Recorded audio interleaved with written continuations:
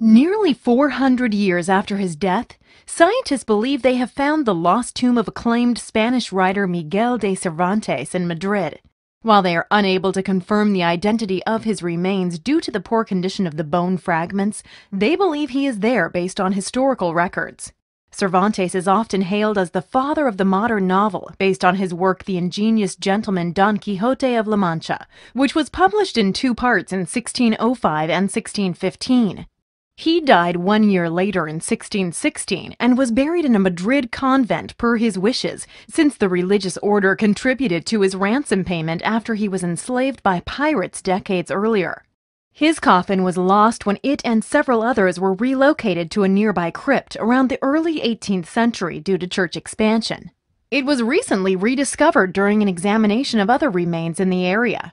Researchers hope to do a DNA analysis on the bones, but they do not have known related genetic material against which to compare it. Plans are to rebury Cervantes with full honors in the same convent. Nearly 400 years after his death, scientists believe they have found the lost tomb of acclaimed Spanish writer Miguel